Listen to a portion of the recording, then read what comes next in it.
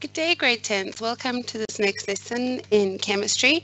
In this lesson, we're going to continue working through quantitative aspects of chemical change.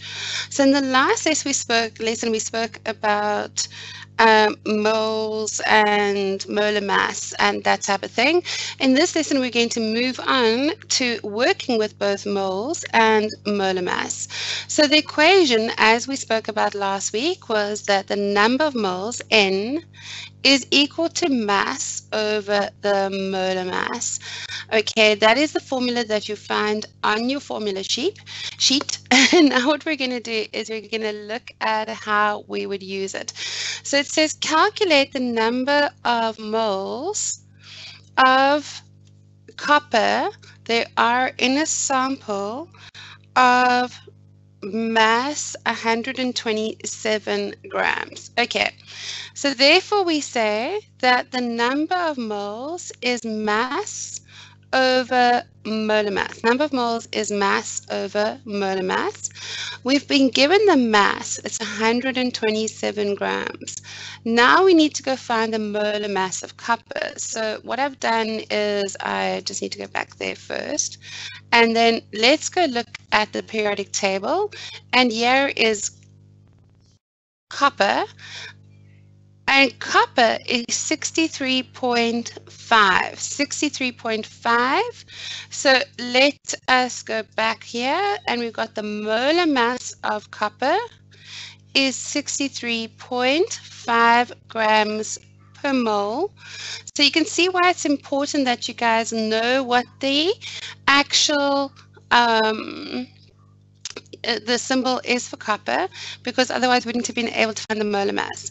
So now we can say number of moles is the mass, which is 127, over the molar mass, which is 63.5. And now I need to go find my calculator, and I haven't opened it for today. That was just silly. Right. And there it is. Okay, fine. So let's go. We are looking for 127 divided by 63.5, and that's 2. So the number of moles of copper that there are in a sample of mass 127 grams is 2. Right, let's look at a different example. It says calculate the number of atoms there are in a sample of aluminium that has a mass of 95 grams. Okay, so the whole point about atoms is the fact that we spoke about the fact that 1 mole had the equivalent of Avogadro's number of elementary particles in it. Okay, so in other words, 1 mole had 6.023 times by 10 to the 23 elementary particles in it. Okay, 6.02 times by 10 to the 23 elementary particles in it. I apologize for bad handwriting. Okay, so what we are saying is that 1 mole has got 6.02 times 10 to the 23 atoms in it.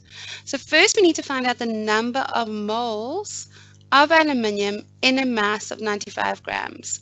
So we're going to go number of moles is mass over the molar mass, which is 95 over the molar mass of aluminium. So I'm hoping you know that aluminium is Al. Okay, so let's go find it. And Al is, let's see, lithium, beryllium, boron, carbon. There it is. And it has a molar mass of 27. So that's 27. So now let's get out a calculator. And that's going to be 95 divided by 27, which equals, that doesn't help at all, 3.52 moles. Remember, we always round off to 2 decimal places. And if you go look back at the calculator, if you're rounding off to 2 decimal places, you look at the third space. The space here was an 8, which means we're rounding the 1 up. so it becomes 3.52. So we get 3.52 moles. But that wasn't the question. The question was how many atoms? And we know that 1 mole has got 6.02 times 10 to the 23 atoms. So therefore, we don't have 1 mole, we've got 3.52 moles. So we're going to go 3,52 multiplied by 6.02 times 10 to the 23, which equals what? So we're going to take 3.552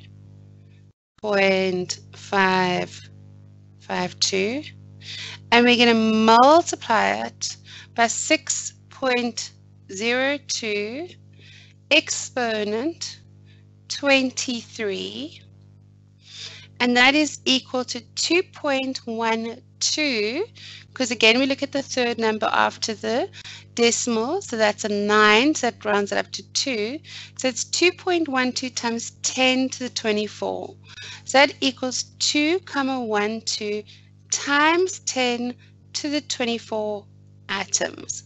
That's a lot of atoms in 95 grams of aluminium. Sure, a lot of atoms. Okay, so obviously you can see that the atoms are actually very small.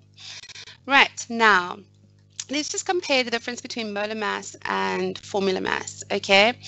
So molar mass is used for elements, and formula mass is used, or formula units is used for compounds. So it's still equal to 1 mole of that compound and still has 6.02 times 10 to the 23 molecules. So what you might see on an exam is it says calculate the molar mass of sulfuric acid H2SO4. What they really mean is the formula mass, okay? But it's the same thing. You are going to basically just add up the molar masses of all the individual elements, okay? So the molar mass of hydrogen is 1. The molar mass of sulfur is 32. I'll prove it to you. Just hang on a second. Sulfur is 32 and oxygen is 16. So we go back and the molar mass of oxygen is 16. So then all we do is when we're finding the formula mass, which is exactly the same method, except now we do it for the molecule, we're basically going to go, well, there are 2 hydrogens, so it's 2 times 1, plus 1 sulfur, so it's just 32, plus there are 4 oxygens, so it's 4 times 16. So it's 2 plus 32 plus 6 fours are going to be, 6 fours, it's going to be 64. So that there is going to be, that is, hang on, I can get this. That's 6 and a 9, so it's 2 plus 96, which is 98 grams per mole. Okay, grams per mole. So again, exactly the same thing. This is the formula mass of sulfuric acid. Sometimes in the exams, they do something silly and they'll ask you for the molar mass. They mean the same thing. Okay, and then you've got the 6.02 times 10 to the 23 molecules. So before that, elementary particles were atoms, and now they are molecules. So let's look at an example like this, where it says calculate the mass of 3 moles of ammonium hydroxide. This is ammonium hydroxide. And grade 10s, it goes both ways. You need to be able to read this NH4OH as ammonium. NH4 is ammonium and OH is hydroxide. Similarly, if I wrote out ammonium hydroxide, you need to be able to convert it into NH4OH, okay? So now again, number of moles is mass over molar mass. They want the mass of 3 moles. Therefore, do you agree that mass is going to be number of moles times the molar mass? So therefore, mass is equal to 3 times by the molar mass of this, or the formula mass of this. So we've got molar mass of nitrogen is 14. The molar mass of hydrogen is 1. And the molar mass of oxygen is 16. So this becomes 14 plus, how many hydrogens do you have in total? You've got that 4 there, and 1 over there. So that makes it 5. So it's going to be 5 times 1 plus an oxygen, which is 16. Okay. So that becomes 3 times 16 plus 14 is 30.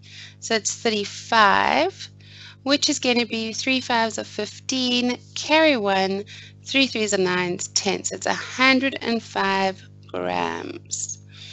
And note that asks for the mass, not the molar mass. So therefore it's just 105 grams. Again, they want you to calculate the mass of 5.2 moles of calcium nitrate. And again, you need to be able to write this out both ways. Calcium nitrate, okay? So this one's a little bit more complicated because what this bracket is saying is that for every calcium, there are 2 nitrates joined on. That is what that little 2 is saying. That for every calcium, we've got 2 nitrates. So the molar mass is going to be dependent on obviously calcium. Oh, sorry, let me delete it. There we go. Wrong color, but it doesn't matter. The molar mass of nitrogen, the molar mass of oxygen. Okay, so let's go look at the molar mass of calcium, which is 40. Nitrogen is 14, and oxygen is 16. Okay, so now if we had to add up this lot, okay, it is going to be 40 plus 2 times whatever's in this bracket, okay, which is 14 plus 3 times 16. Okay, do you understand that? Inside this bracket, there's a nitrogen, which is 14. There are also 3 oxygens. But for every 1 calcium, there are 2 of these nitrate groups, so we multiply that by 2. So that becomes 40 plus 2 times 14 plus 6 3s are 18. That becomes 48, which is 40 plus 2 times by 4 and 8 is 12, 62, which is 40 plus, that's a 4 and that's a 12, which is 164. Now, some of you might be wondering why I did this like this instead of using my calculator. Grade 10s, I'd like to urge you to not always go straight to your calculator, and I'll tell you why. When you get to grade 12 and maybe even grade 11, depending on how eager you are, you can get to write NBTs, National Benchmarking Tests, okay? And admittedly, they don't have a category for science. They've got English, and then literature, math, and then mathematical literature, and then mathematics. And then I think there might be another component depending on what degree you want to do. But the point is that for the mathematical literacy and the mathematics sections, you can't take a calculator in. And what I find is that a lot of my students, by the time they get to matric, because they've been using their calculators all the time, they find it very difficult to go back to not using calculators.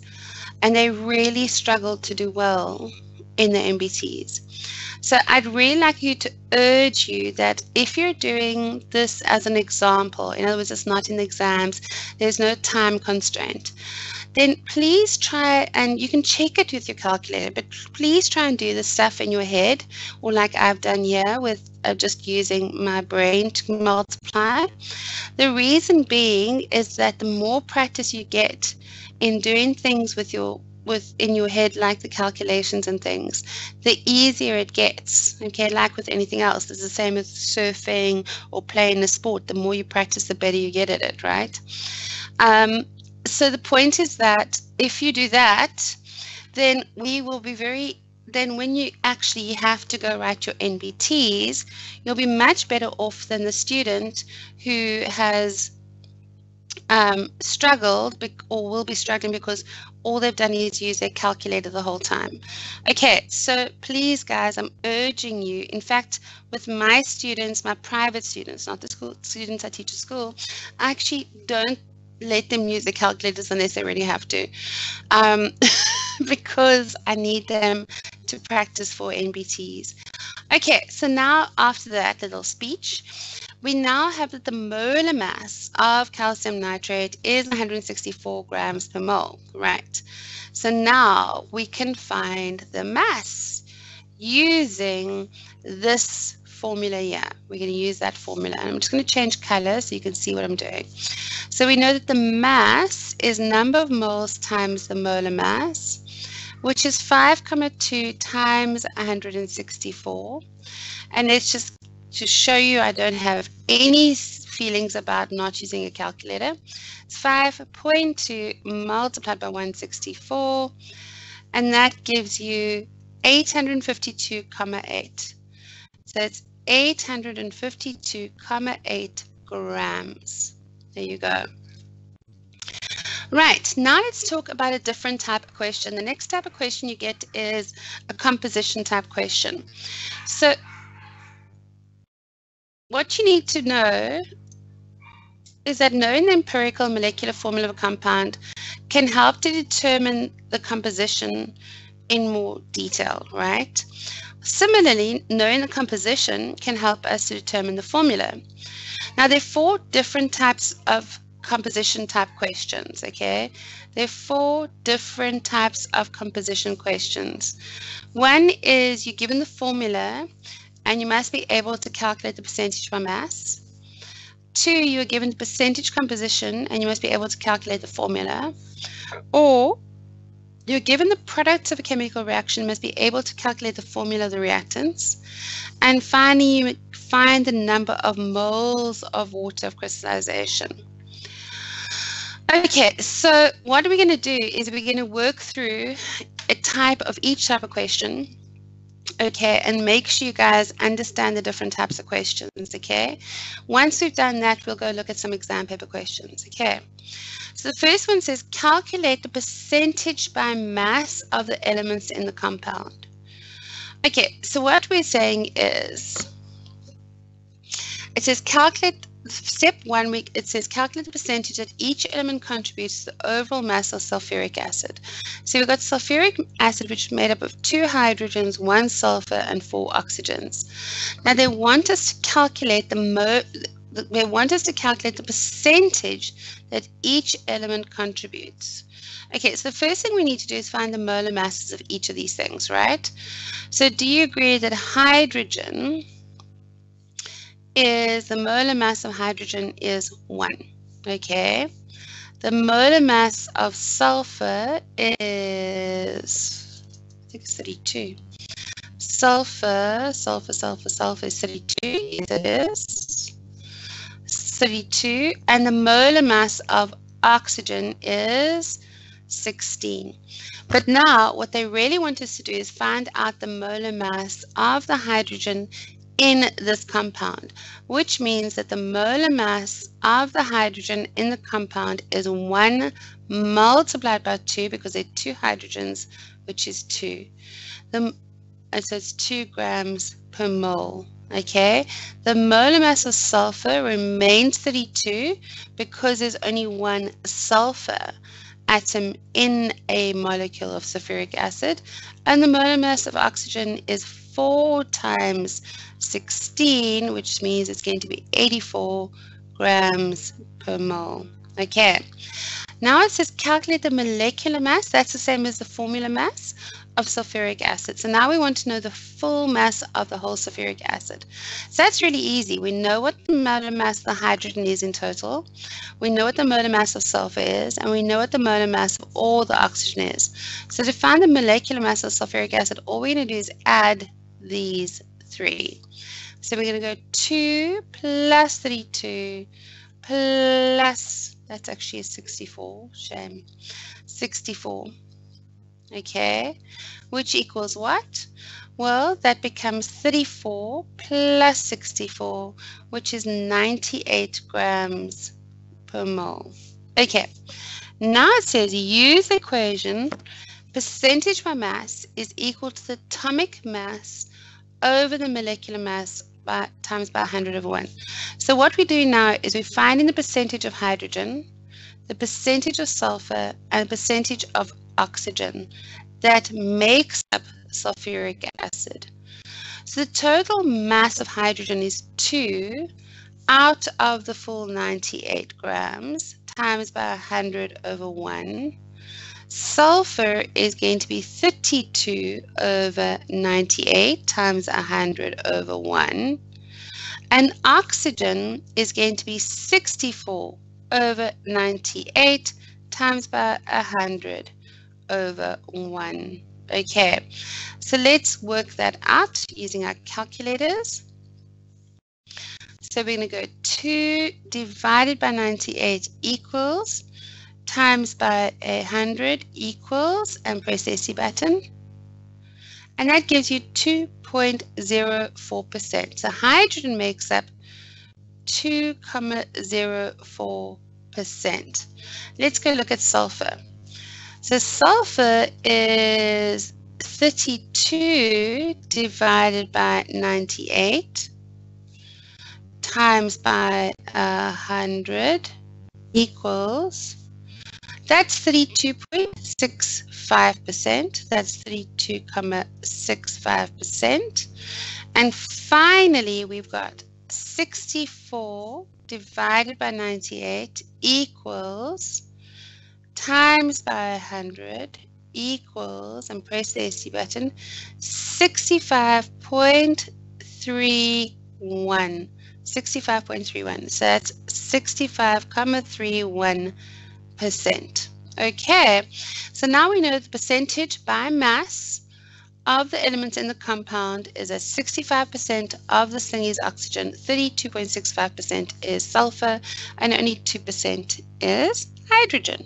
Okay, not too difficult, hey? Right, let's look at a different type of question. This one says determine the empirical formula of a compound. Okay, I really like these questions and they come up quite often, so let's make sure you know how to do it. It says, a compound contains 52.2% carbon, 13% hydrogen, and 34.8% oxygen. Okay, so it sounds like a very scary question. And then determine the empirical formula, which is your basic formula. It gives you the basic ratio of all the different elements. Okay, so it sounds like a very scary question, but if you pretend that you've got 100 grams of the compound, okay, then do you agree that I can take these into a ratio of 100? So I could say that I've been given 52.2 grams of carbon, I've been given 13 grams of hydrogen, and I've given 34.8 grams of oxygen. Okay, right. Now I want to find the ratio in moles, So what I'm going to do, I'm going to divide by the molar mass, because we say that this is the mass, and we know that the number of moles is mass over molar mass. So if I want to find the molar average, the molar ratio, I'm going to divide by the molar mass. The way we do this is we write it like this, CHO. Okay, so this is 52.2, this is 13, and this is 34.8. We're going to divide this by 12 because that's the molar mass of carbon. We're going to divide this by 1 because that's the molar mass of hydrogen, and we're going to divide this by 16. Okay, so let's get out our calculators. So this is 52 divided by 12. Let's try again. That's 52.2 divided by 12 equals 4.35. So that's 4.35 moles to 13 moles to 34.8 divided by 16 equals 2.18. 2.18. Okay, so do you agree that 2.18 is the smallest number? And whenever we talk in ratios, we always want one of the numbers to be a 1 so that you can compare things to even numbers, okay? So what we're going to do is we're going to divide all of these by the smallest number. So do you agree that becomes 1? 2.18 divided by 2.18 is 1, okay? Now let's do 13 divided by 2.18, which equals 5.96. 5,96. And then we've got 4.35 divided by 2.18. No, 18 equals 1,995. So it's basically 2. Okay, 1,995 is basically 2. So do you agree I could round this up to 6? Okay, so we've got 2, 6, and 1. So therefore, the formula for this thing is C2H6O.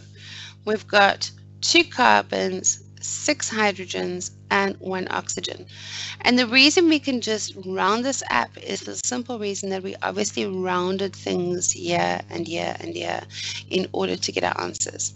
Okay, so there is the empirical formula. The empirical formula is the most basic formula you can get for a compound. Okay, now let's look at a different question. It says, determine the formula of a compound. Okay, it says 207 grams of lead combines with oxygen to form 239 grams of lead oxide. Okay, so we've got 207 grams of lead, Pb, plus O2, which forms 230 grams of PbO. Okay, but we don't know the ratio that this is formed. Okay, let's go look at a periodic table.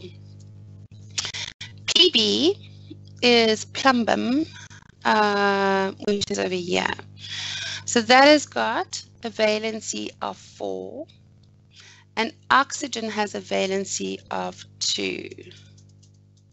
Okay, so therefore we are going to need to use 2 oxygens to find 1 plumbum. Okay, and this is just silly. I don't know why they've told us this.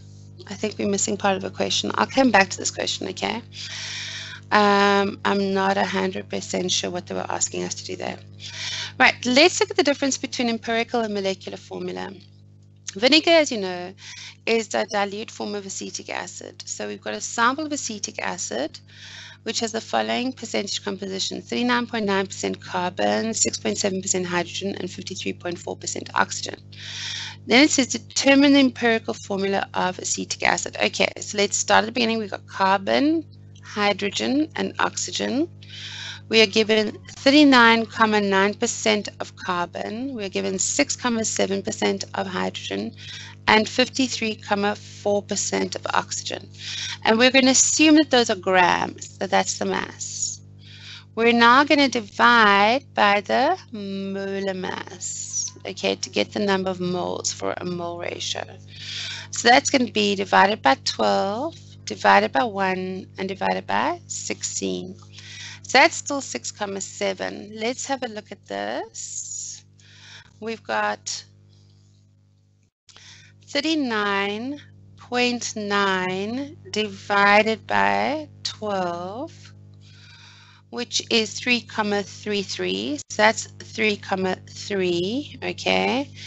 And then we've got, 53.4 divided by 16, which equals 3.34 again, 3.34, and that's 3.34.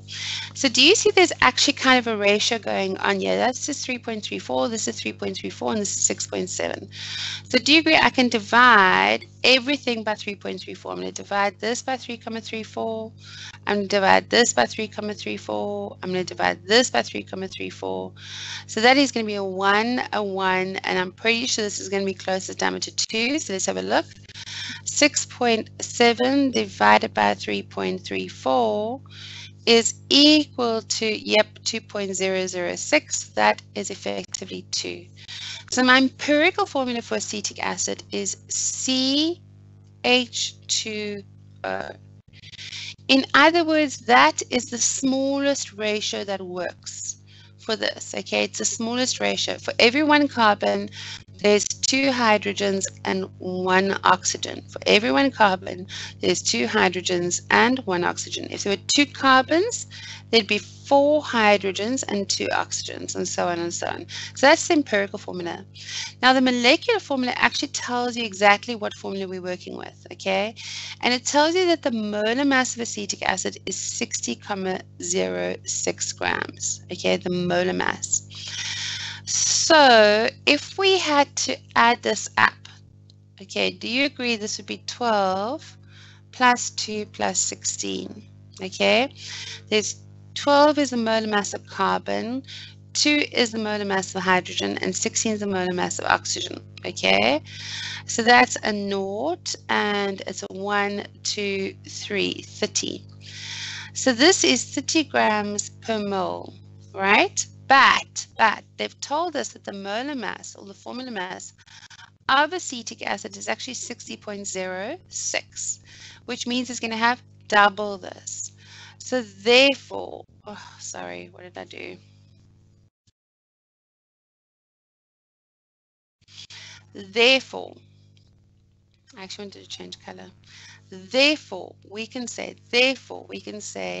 that since this is 30 grams and that the molecular formula of the new acetic acid is 60.06, the equation for the acetic acid is actually C2H4O2. Okay, there we go. Happy with that.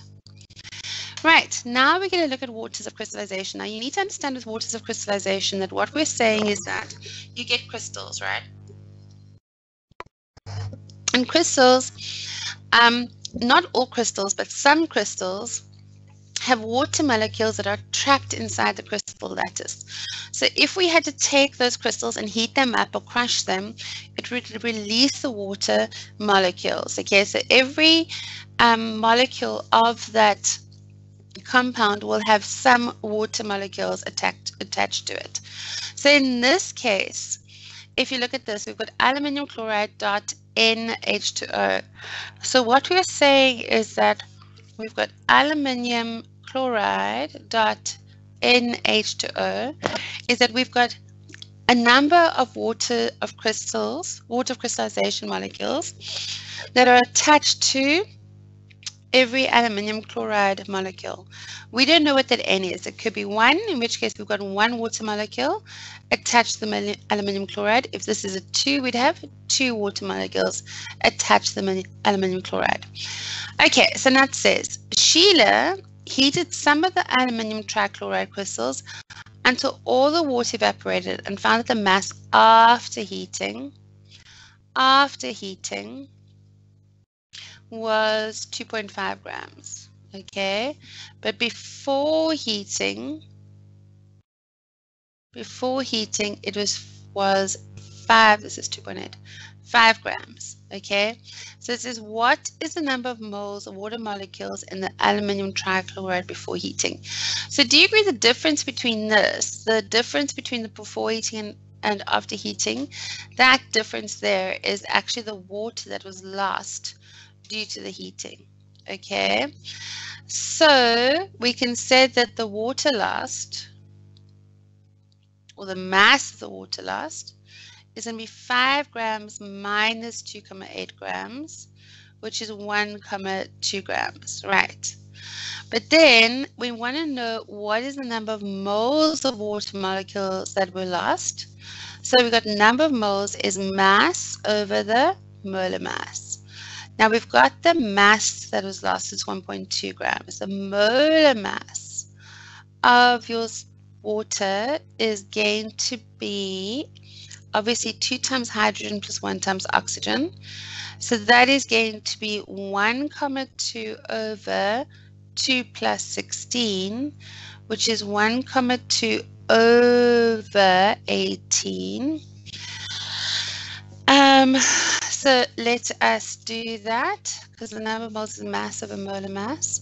So that's going to be 1,2 divided by 18 equals 0,067. So the number of moles of the water molecules in the aluminium trichlorid before heating was 0, I'm looking at there, 0,067. 0.67 moles. Okay, happy. Right, let's do one more question. Okay, I don't know if we're going to have time. Yeah, we should. Okay, it says, yeah, I don't know if we're going to finish all of this. We'll see how we do. The reaction between magnesium and dilute hydrochloric acid is represented by the balanced equation. So you've got magnesium plus hydrochloric acid gives magnesium chloride plus hydrogen. Okay. During an experiment, 1.5 grams of magnesium reacts with dilute excess hydrochloric acid to produce a hydrogen gas at SCP. Okay. Calculate the mass in grams of the hydrogen gas produced. Okay. So we've got Mg plus 2HCl goes to MgCl2 plus H2. And initially we've got 1,5 grams of magnesium, and they want to know the mass in grams of the hydrogen. So guys, you should know by now that we never ever work in grams. What do we work in? We work in moles. So the first thing we have to do is convert the number of moles of magnesium, the mass of magnesium to the number of moles. The number of moles is mass over molar mass, which is 1,5 divided by, so let's go find the molar mass of magnesium. It's 24.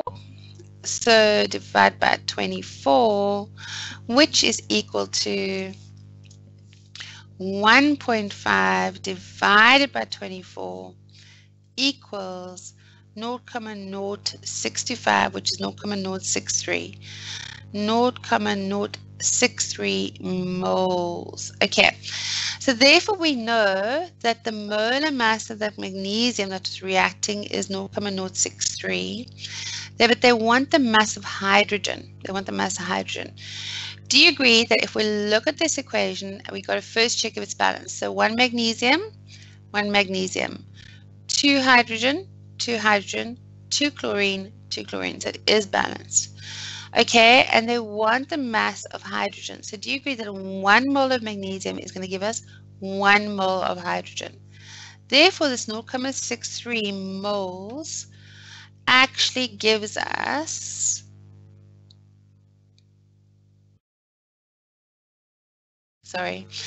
gives us the moles of hydrogen, right? So we want to find the mass, so therefore mass is equal to number of moles times the molar mass. The number of moles is 0,063 multiplied by the molar mass of hydrogen. Remember, it's a atomic molecule, so it's 2. So therefore, if we multiply this by 2, we get 0,125. 0,125 grams. So therefore, 0.125 grams of hydrogen is produced. Right, grade 10s, we're going to leave it there. We will carry on with this question in the next science lesson, which is on Monday. No, sorry, it's on Thursday. Have a great day.